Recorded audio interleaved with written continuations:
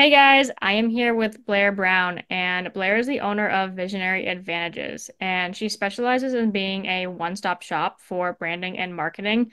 And we're here today to really talk about your marketing goals and your imagery and why those things need to align for maximum impact.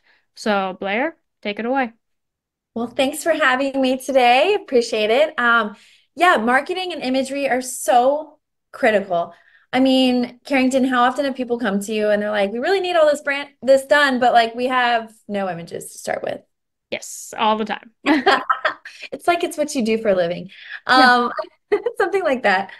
That's why it's great to have somebody like Carrington in your back pocket because for me, um, focusing on branding and marketing, some people, well, most of my clients will come to me with amazing inspiration points, gorgeous websites, really cool branding. But some of those branding will be all revolved around images. There really isn't that much branding outside of it. So for me, it's like, okay, well, we can accomplish a lot with a fantastic logo, color palettes, fonts for that consistency, everything you could think of with branding. But if you're a company that has products and you don't have that striking image, it can only go so far. Like you have to be able to demonstrate that. So for me, it's crazy important to have both of them together.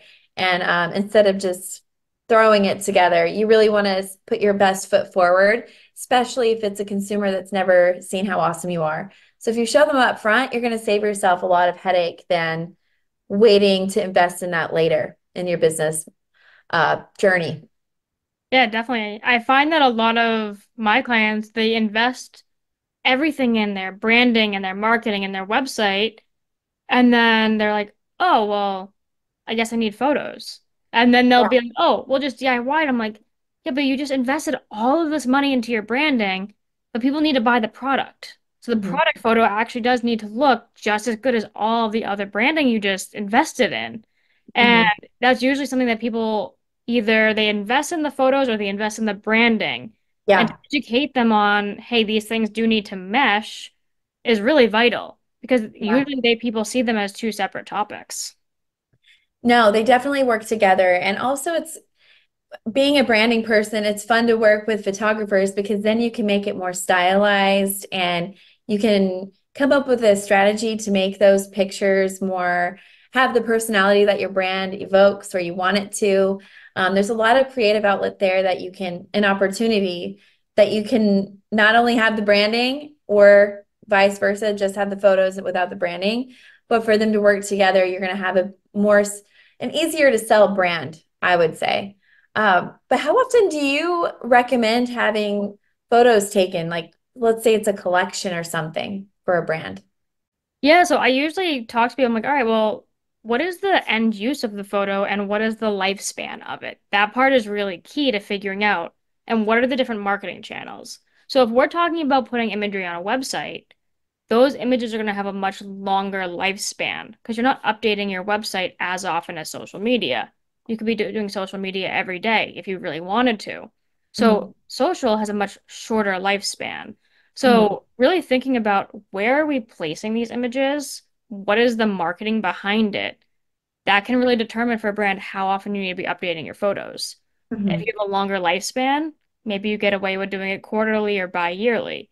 If you're more Mhm. on social or you're pushing a lot of different marketing tools, you may be on a wanting to do things more on like a monthly basis.